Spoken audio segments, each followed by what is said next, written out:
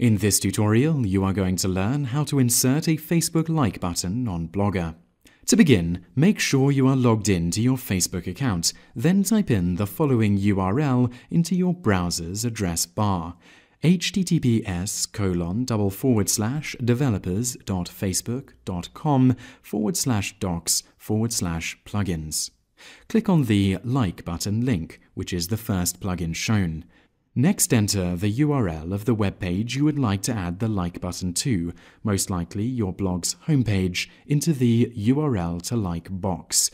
Be sure to use the full address, starting with the http://www. Uncheck the Send button box unless you are experienced in Java. Choose from the 3 layout styles and then choose your remaining options. Now click the Get Code button. If you chose HTML5 or XFBML, there are 2 and 3, respectively, sets of code. If you choose IFrame or URL, there is only 1 string of code.